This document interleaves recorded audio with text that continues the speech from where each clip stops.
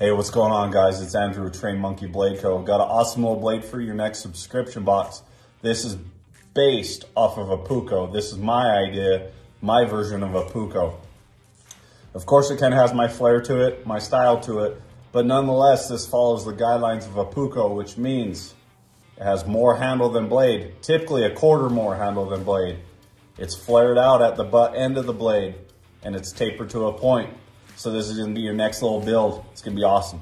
Now, what we're gonna do with this build, the grind's gonna be slightly different than what you've maybe have tried or experienced. And everybody's heard of a chisel grind and everybody's heard of a hollow grind, but we're actually gonna do a modified hollow chisel grind.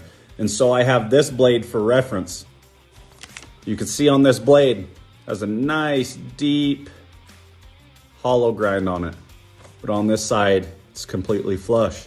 So although it's only ground on one side like a traditional Japanese chisel grind, we're actually going to implement the hollow grind so we could actually get a little bit thinner blade profile on this Puukko. So that's what we're going to do with this guy. So what I've found out doing modified chisel grinds is the easiest way to grind it, here it is set up in my jig, is I will actually take this edge, my ground edge, all the way to the back side, almost zero ground, flush, to my fresh edge, the edge I will never even touch, I will never even grind. I'll establish that no matter how steep it is.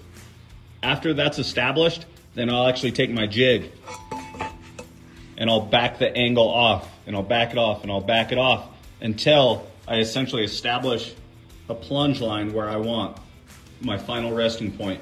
If you're doing it freehand ground, which typically I'll do all these freehand ground, it's extremely easy.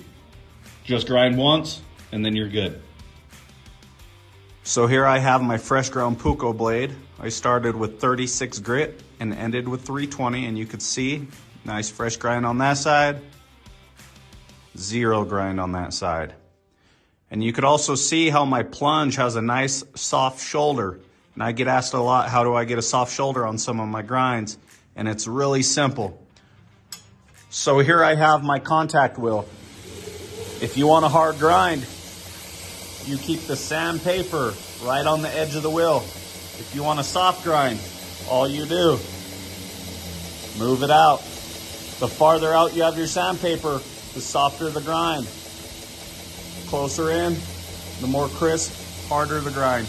So now that we have our fresh ground blade, I'm going to show you how I heat treat, and I also put my maker's mark. The steps are really similar. This is 80 CRV2. So we need a minimum quench time, 5 minutes at critical temperature, and then after that we'll be good to go. So here I have my little maker's mark jig. I get it up to a nice red hot temperature. I just make sure it's where I need to do it.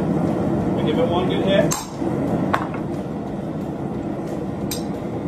And now I'll put in my maker's mark. Now I have to put it back in the fire, and I bring it up to critical temperature one more time.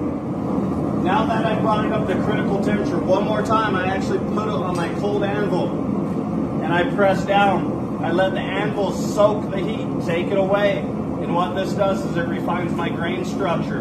It makes my grain structure much smaller. In turn, my blade will be much stronger and it'll actually hold a sharper edge for longer. So I wait till it turns all the way black. I get all that nice heat out of it. So now that I've taking the heat out with the cold anvil, I put it one more time back in my forge. I bring it up back to critical temperature. And then my quench oil is just canola oil. You can use parts 50-50. You can use any fast quench, medium. I get it a nice, even orange temperature. And in one good motion, right in the quench oil.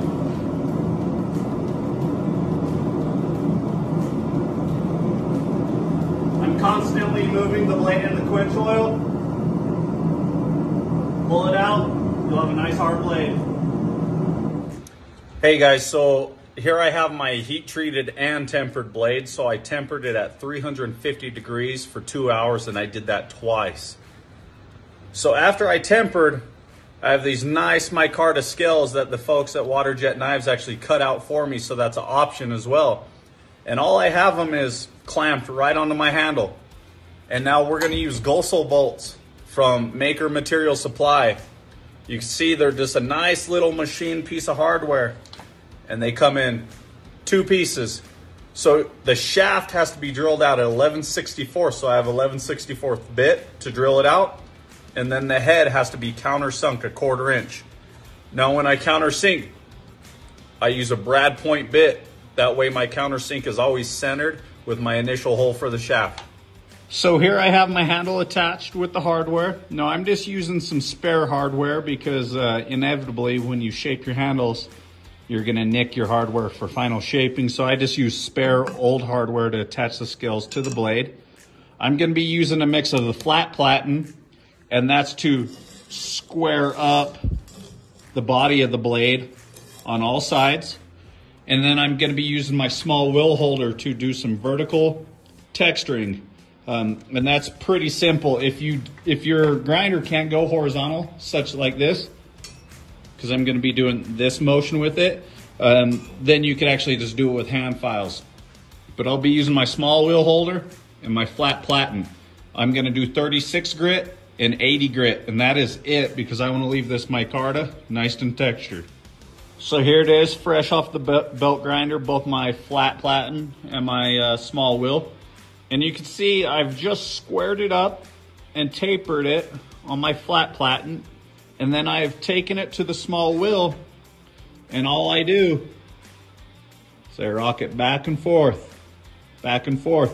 And that gives me that nice texturing, which brings out that awesome pattern on this micarta. So my next step is I am just gonna put it into my tumbler, which is right here. And it's full of 80 grit ceramic media. I'm gonna tumble this, blade and all, for about 3.5 hours. Then I'm gonna pull it out, I'm gonna dry it off, put a little oil on it, and then I will show you the next steps after tumbling. All right guys, there it is. That's the finished blade. So all I did is I tumbled it with my ceramic media for close to 4 hours. It makes it nice and smooth. After that, all I did was apply 1 single coat of Cerakote. Now I didn't show you how to do the Cerakote because that's a whole different beast, but I'm gonna do some videos for the guys at Waterjet about doing some Cerakote, and then they could put it in their library. So, tumbled, nice and smooth finish, single layer of Cerakote, beautiful micarta scales, and that's your Puukko. Thanks a lot, guys.